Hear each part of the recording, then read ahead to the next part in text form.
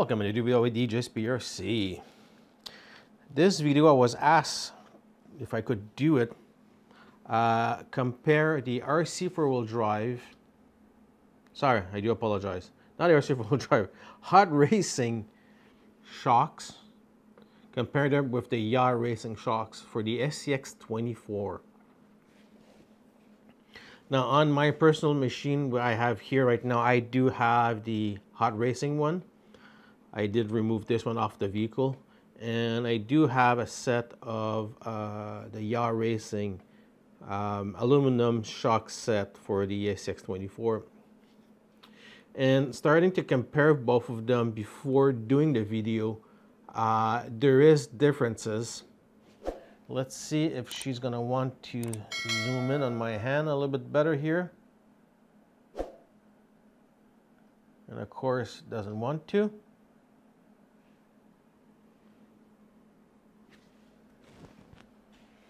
He likes the sound a little bit better.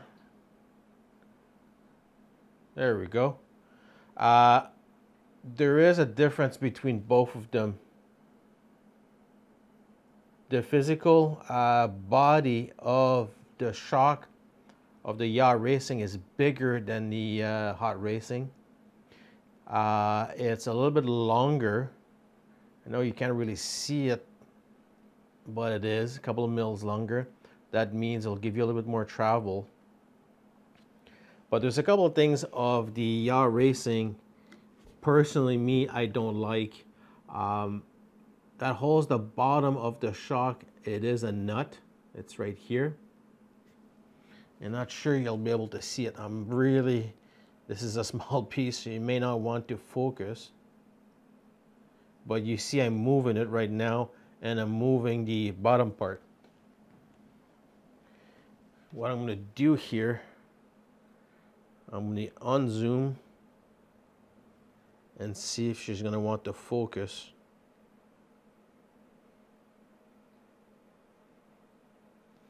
A bit closer to me. Come on. The camera is really being difficult today.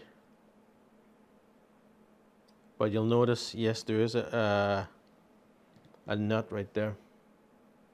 Let's see if I bring it closer to my work table.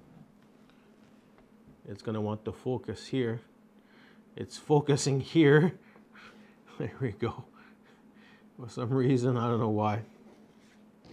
But you'll notice at the bottom of the shock retainer here that there is a nut.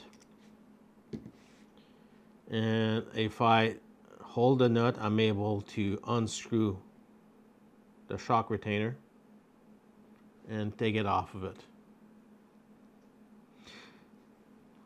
On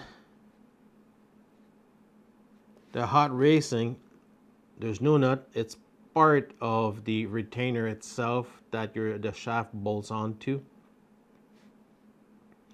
It comes pre-assembled with the balls pre-installed with the rubbers. Now, when you do install the hot racing, you have to flip the rubbers because some of them are upside down. On the yacht racing, you'll be able to put them correctly. They do come in the pack, and they give you a little bit stronger springs. You do have the balls itself. They're brass. O-rings and the screws that comes with it. And they are adjustable like the hot racing. You can unscrew the top part of the shock itself and gives you a little bit more adjustments here if you want a little bit more tension on it.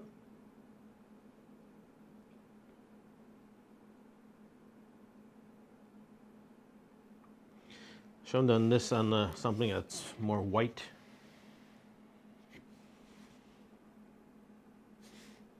And like I said, they are adjustable.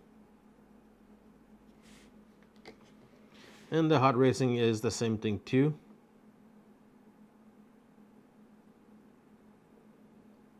Just a little bit easier to see on the hot racing.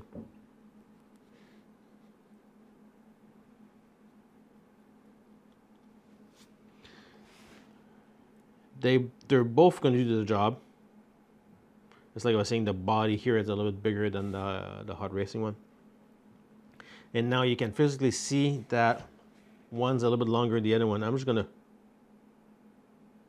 push this one pretty much equal here.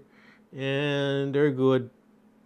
I would say maybe 3 mil, 4 mil difference, give or take. I have a preference for the hot racing one. That's me. Would I recommend the yacht racing for the SCX24? Yes, I would. They'll do the job. If you want a little bit more ground clearance, these guys will help you a lot. On the hot racing, you cannot extend them a bit. These guys, like I was saying, they are a little bit longer. And they're adjustable. They give you 2 sets of springs. Same thing as the hot racing. The only difference, the hot racing comes with the harder springs pre-installed. This is the softer spring. I was grabbing these. This one here feels a little bit harder. But yes, I would recommend the yacht racing shocks for the SCX24. Now, if you guys have any questions or comment, post them below. I'll be glad to answer you guys. Don't forget to hit that subscribe button. And if you did like this video, hit the like button in the corner here. I do appreciate it and does help a lot. Thank you for watching.